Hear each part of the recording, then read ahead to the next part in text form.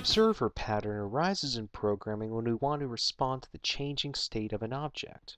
When an object changes, it will notify its observers, that is, other objects who have told the object that they want to be notified of updates, so that they can execute some other code on their side. In this way, we dynamically respond to new events that occur within an object. One example of this behavior, from within the computer science domain, is the very well-known model view controller paradigm. This term refers to software in which the components used to display the user interface, or view, are logically separated from those that drive the logic. The observer pattern is used when things in the underlying model change, in order to have the view display the most recent data available. Now, do you get what an observer pattern is about, and where we need to use it? I think so. Good. Let's take a look at the individual parts now. Okay. Cool.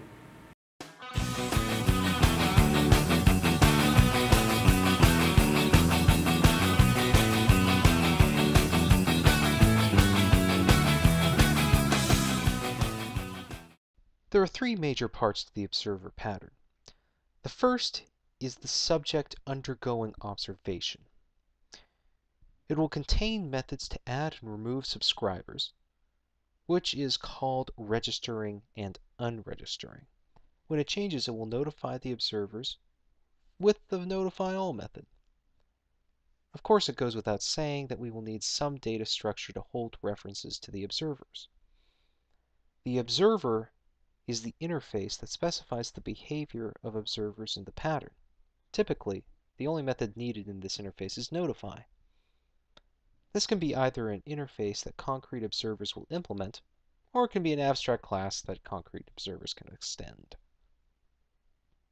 Concrete observers are classes which implement the observer interface and contain the logic that will be executed when the subject changes state. The notify all method that we previously mentioned will call the notify methods that can be found in these classes. Here's a quick question. Let's say that we have some code that implements the observer pattern. Is it necessary that every concrete observer watch for the same kinds of changes in the subject? Well, as it turns out, that isn't necessary. Ordinarily, we have the subjects notify the observers of any change at all in their state, and we have the observers see if they want to take any action. The pattern works like so. Initially, concrete observers that implement the observer interface will register themselves with the subject through the register observer method. When the subject changes state in some way that might interest potential observers, it will notify them via the notify observers method. This will call the notify methods of any potential observers. All right, ladies and gentlemen, and Michael, if you're out there, I've got an example for you. I'm writing a program that uses the observer pattern, and I need your help.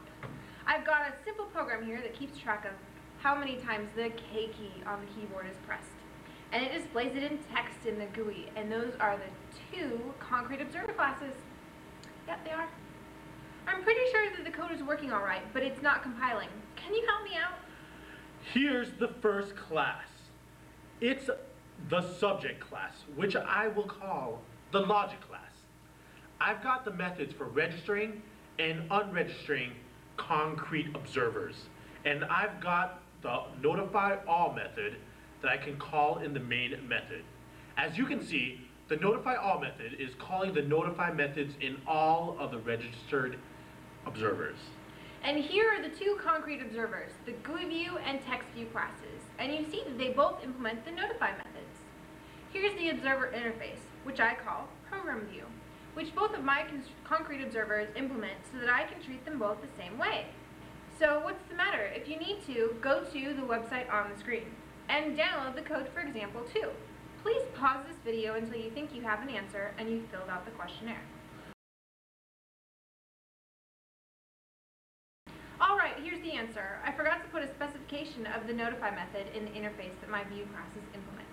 Because I'm going to treat all of those observer classes like interface objects, I can only call the method specified in the interface itself. It all seems pretty obvious now. Polymorphism. I recommend playing with the code and getting to understand it before proceeding to the final part of the program.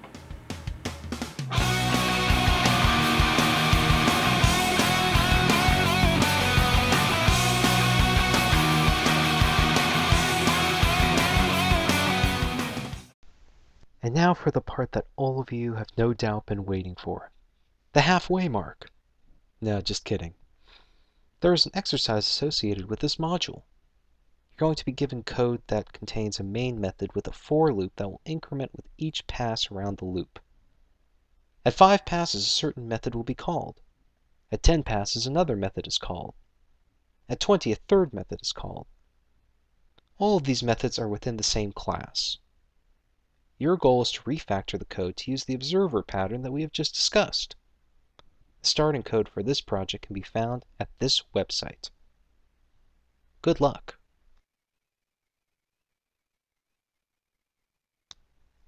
Here's one way you could have done it. First, creating an interface for the observer. Then, by creating methods that register and unregister observers in the main class. We use an array list to hold references to the observers. Next, a notify all method that would call all the observers notify methods would be a good thing to put in the code. And then creating concrete observers for the different methods, plus an observer interface, are the ingredients needing to be added. Each concrete observer would have a notify method that checked to see if it ought to execute upon being called. Anyway, that's all for now. Thank you very much, and we'll see you around.